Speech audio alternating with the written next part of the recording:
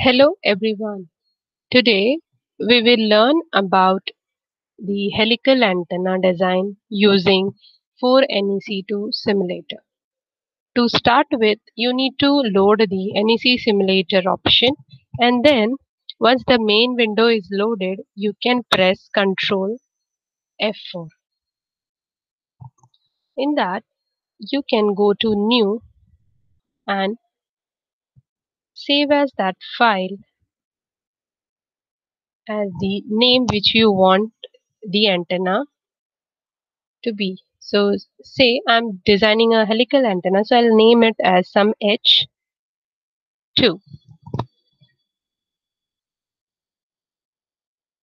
Save that file. Now before proceeding for any kind of design pattern, we need to know the variable which is deciding the geometry of the antenna. So obviously in antenna case, our frequency and wavelength decides the variable. Based on the frequency and wavelength, we design the antenna. So first step is to decide the frequency. So for the simplicity, I'm choosing the frequency to be 300 megahertz.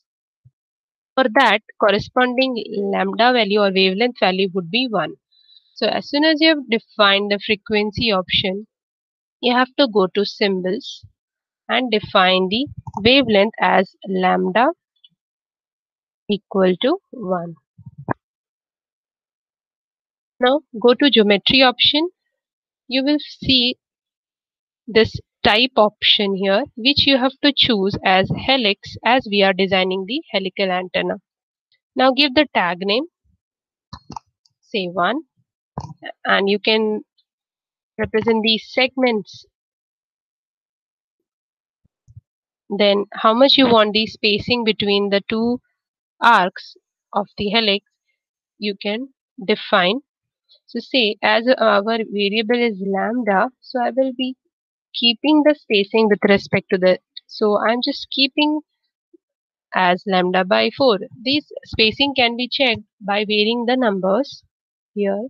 Then total length of the helix can be defined as the geometry is accepting the options in meters. So we can define some numbers with respect to meter configuration. So say I'm just giving the length as 3 meters. Then the uniformity of the helical structure can be decided by these coordinates, which you can give same value in all the coordinates.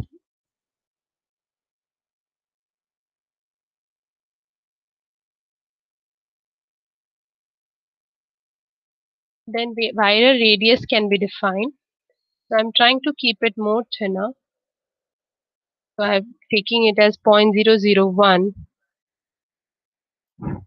Now once you have defined the geometry, you can define now the voltage source by going under this tab source and load.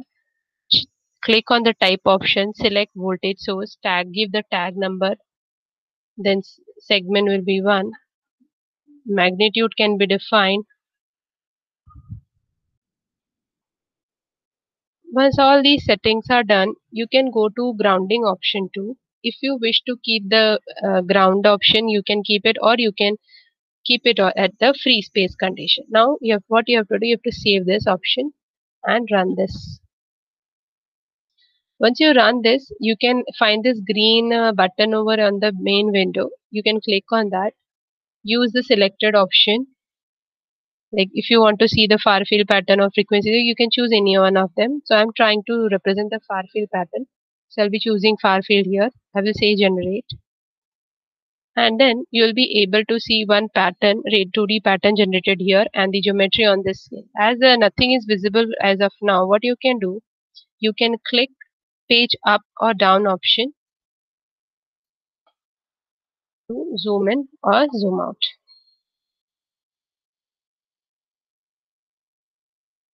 As you can see, I have done that, and now you can see the structure which I have planned to design.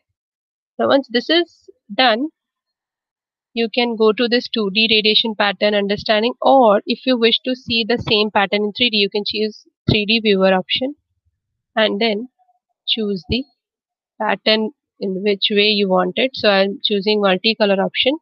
So it will show you the radiation pattern. The darker side shows the you can say the pink side shows that the radiation, you can say maximum radiation is in the front direction towards the helical structure.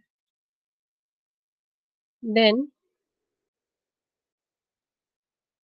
if you want to ground the geometry, provide certain grounding option, then go to again the geometry edit section, that is Control F4, and press any of the ground pattern you want, save that file and generate the file again.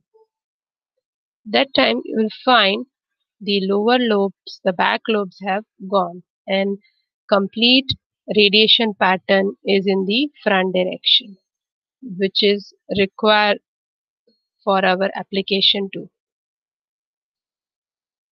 So this is how we have learned to design helical antenna using 4NECT simulator.